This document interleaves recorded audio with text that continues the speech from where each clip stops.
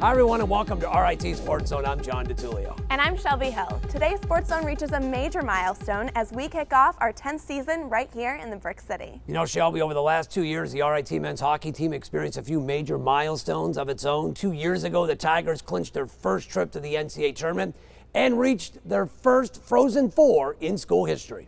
As Emily Clark reports, last season, a former Tiger continued RIT's string of firsts when he reached the highest level in hockey.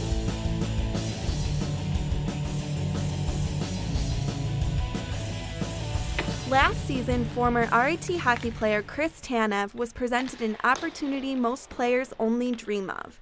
After leaving school following his freshman year, Tanev briefly took the ice with the AHL's Manitoba Moose before receiving the call up to the NHL's Vancouver Canucks.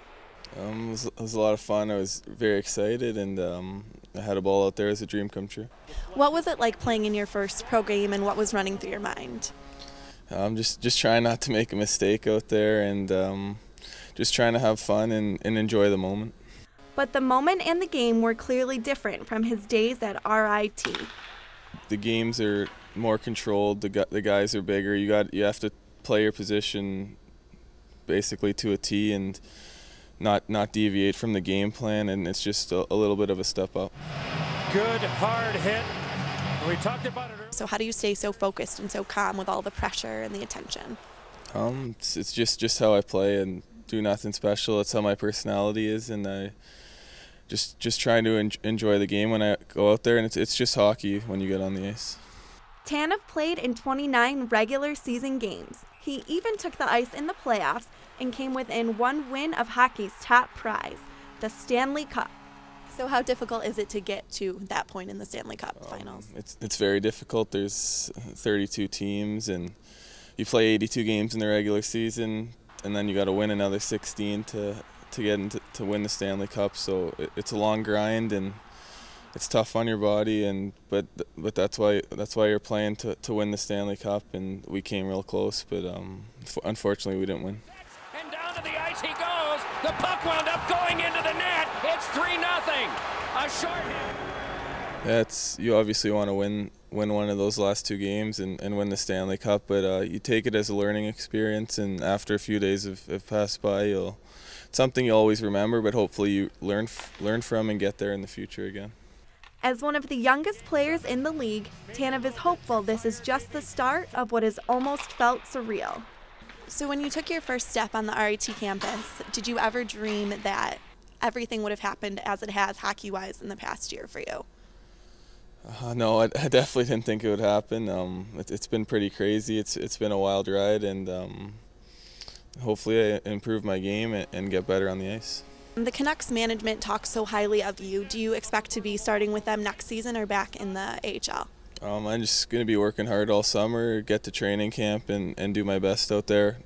Going to try and make the big club, and hopefully I do, but if I don't, that's fine. Definitely need to get stronger, definitely need to improve my shot, and there's definitely parts of my game that I need to improve a lot to be there the whole year, or be there even for a little bit. In addition to Chris Tanev, 4 other former Tigers were invited to NHL training camps this fall. Steve Penazzato joined Tanev in camp with the Canucks. Tyler Brenner skated with the Toronto Maple Leafs. Bobby Raymond was with Ottawa, while goaltender Jared DeMichael attended camp with the defending Stanley Cup champion Boston Bruins. Still to come on SportsZone, 3 RIT students go on a journey of a lifetime, and the Tigers earn the top spot before the puck even drops on a new season.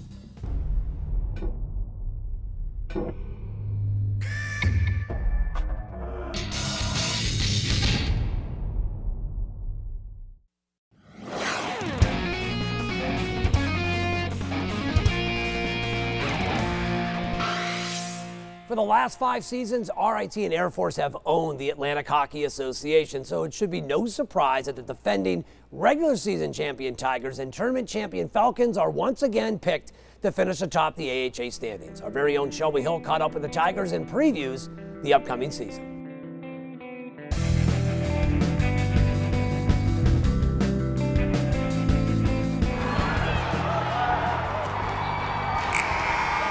Last year, how upsetting was it to watch Air Force continue and see your season kind of end abruptly?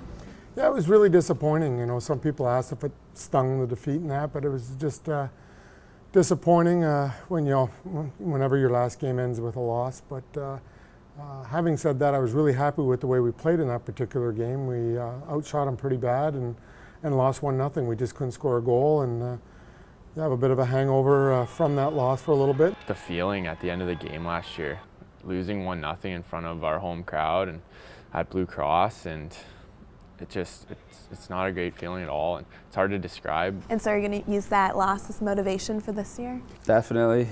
They're one of the teams that we, look to beat every year, and they're one of the stronger teams in our division. So, I mean, it's definitely going to be motivation, and hopefully we can get the win back and make it back to the tournament. You lost some pretty great seniors last year. How is the team making up for that? Just bringing in good recruiting class in the freshman class. From what I've seen so far, they can play at the same level that our seniors have played. We just got to wait and see who's going to step up this year and who's going to sort of fill those roles of like Favin and Brenner and those type of players. We lost our top 2 goal scorers and point getters. We lost some great role players with Sean Murphy and Mike Janda and Yanni, and I mean, just 5 great guys, always in the locker room, allowed us and most positive. So it's going to be tough to replace them, but I think my senior class will do a pretty good job of that this year. So can you tell me about the freshmen?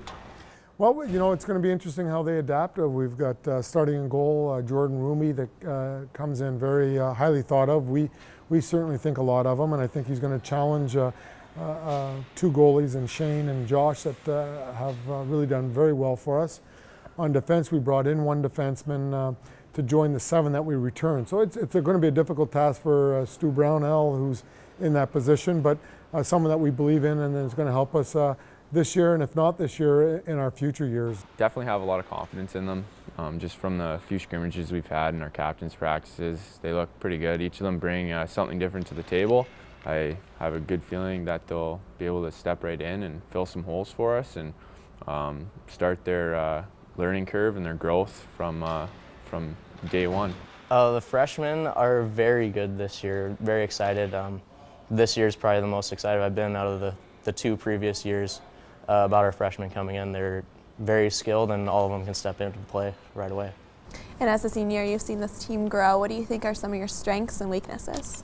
I think one of our biggest strengths is our team defense. I think we play pretty good in the defensive zone, and our goaltending's been phenomenal ever since I've been here, and I can just see it continue to grow with Ruby and Watson taking over when Shane leaves. And I mean, our offense has always been pretty top-notch, but I think since I've been here, our team defense has progressed really well.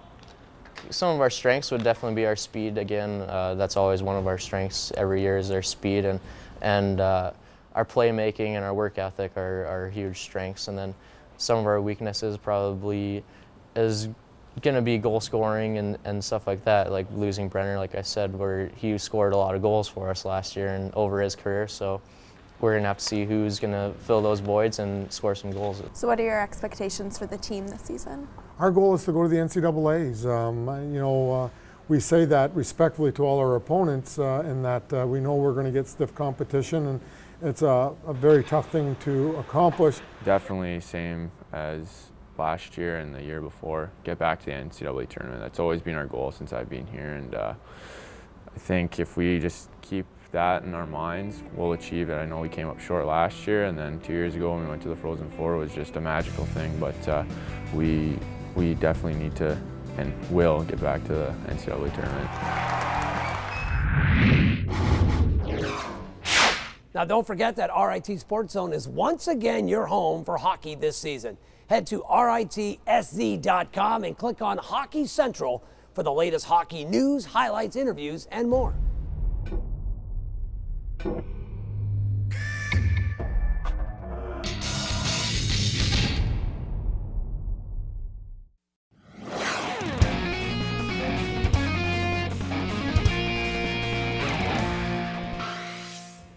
This spring, Rob Groh will begin his 20th season as RIT's baseball coach. During his tenure, Groh has won more games than any of his predecessors. And while selling RIT and the baseball program to potential recruits has never been a problem before, it's an even easier sell now. SportsZone's Jeff Blossett explains.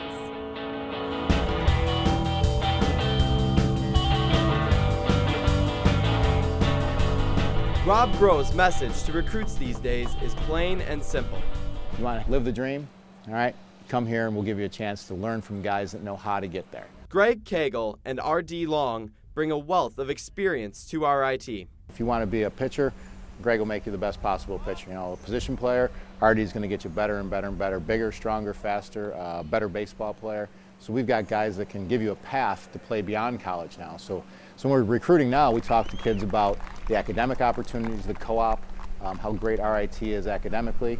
We've always been able to talk about that. Now we're adding on that level of, if you want to play after college, we've got guys here that can help you get there too. Cagle pitched professionally for 11 years, including 3 seasons in the majors with the Detroit Tigers. 3 called. Cagle with a beautiful fastball. Cagle is really pitching effectively. Nothing that I talk about I invented. It's all things I was smart enough to listen to other coaches that have been around the game a long time. It took me a long time to realize that if you can slow this game down, you're going to be a lot more productive and a lot more successful. And I think that for young players, I think that's the hardest thing. I think that the experiences that we were able to have allows us to hopefully influence the younger players and the college level athlete to explain to them, you know, look, we've struck out, we've given up home runs, we've made mistakes.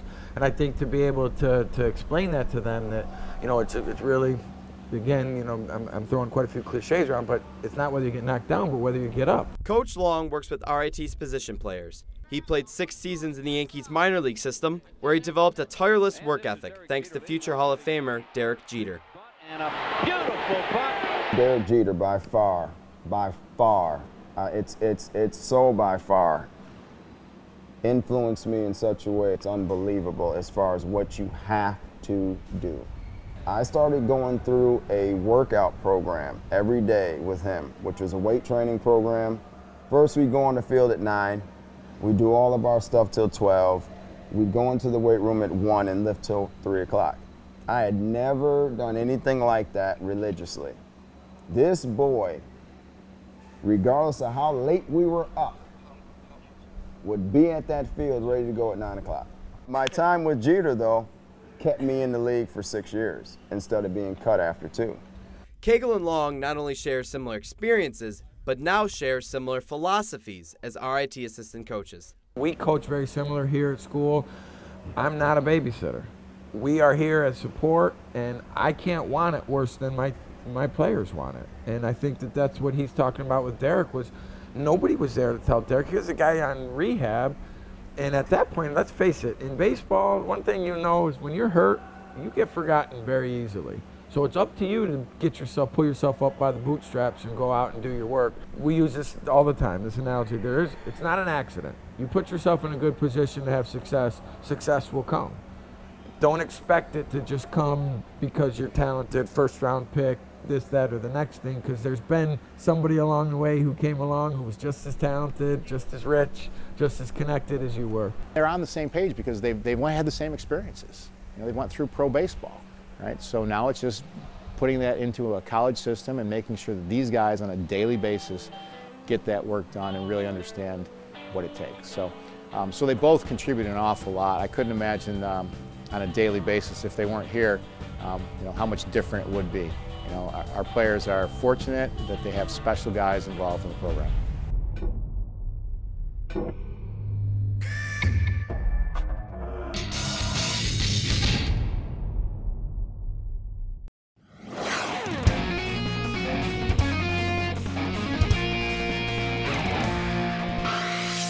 Over the summer, 3 RIT students experienced a journey of a lifetime. As Kristen Klock discovered, it was a ride with a purpose for these Pi Kappa Phi brothers that spanned nearly 4,000 miles over 67 days.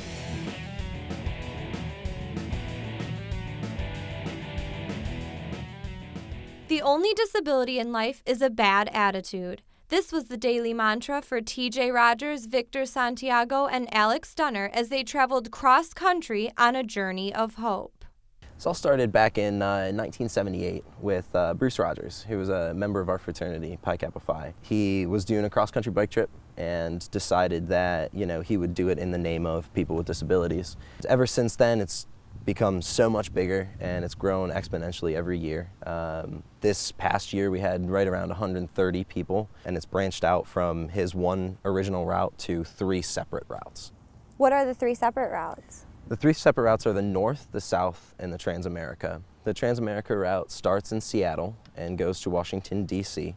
And the North and South start in San Francisco and go to Washington, D.C. as well. Pi Kappa Phi is actually the only fraternity to own and operate its own philanthropy. So Push America was started by Pi Kappa Phi, and you know, we just seek to raise funds and awareness for people with disabilities. The mission statement of Push America is to build leaders of tomorrow by assisting people with disabilities today.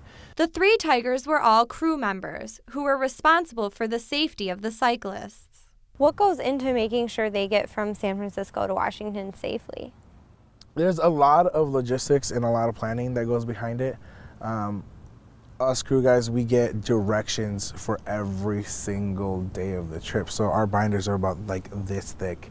And again, the night before we scout, make sure that the roads are fine. And if we need to do a detour, we'll have to write it out and we have to find a detour on our own. As the long and tiring journey came to a close, the Tigers began to realize just how life-changing their experience was. What was it like arriving in D.C. and finally finishing the 67-day journey? Hearing about it from the brothers who've done it before and actually experiencing it is totally different. That day comes and you have all 3 routes getting together, all the cyclists are in a road, and just driving through the city, people are just like honking and yelling because some people don't know what's going on, but they see that the cops are leading this, so it's got to be important. And then once you get closer and closer to the Capitol building, people just multiply. There's people holding signs for like, "We love you," or "We missed you, glad you're back," and there's people just cheering. They were there because you all went through the trip together, and as soon as we got out of the van and started walking through the crowd of people and just having moms and dads come up to me and saying, "Thank you for getting my son home. Thank you for helping him get here safely." It's just like, wow. It's one of those things that it just hits you hard and you never forget it.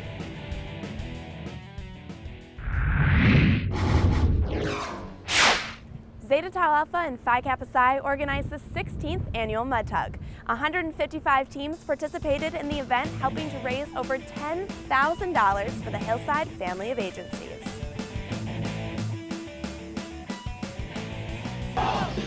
So how are you personally involved in Mud Tug?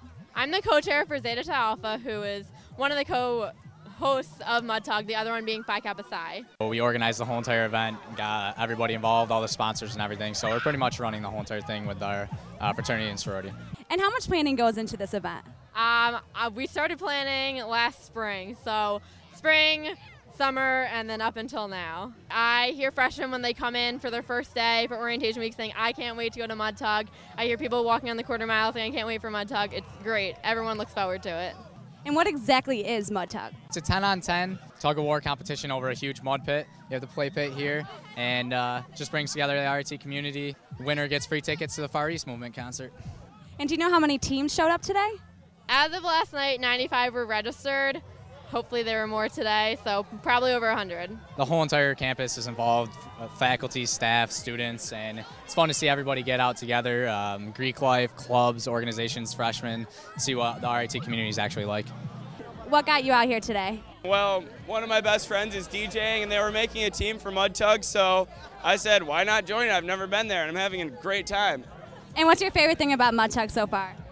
Getting really dirty and running around covered in mud. I love it. And of course, winning the tug-of-war part. That part's cool too. Well, we got to go first. We got to tug against the dream team, and that was pretty awesome. And did you guys win or did you lose? We killed them. We absolutely killed them. I am thrilled. I have been waiting so long for this day, and I could not be happier.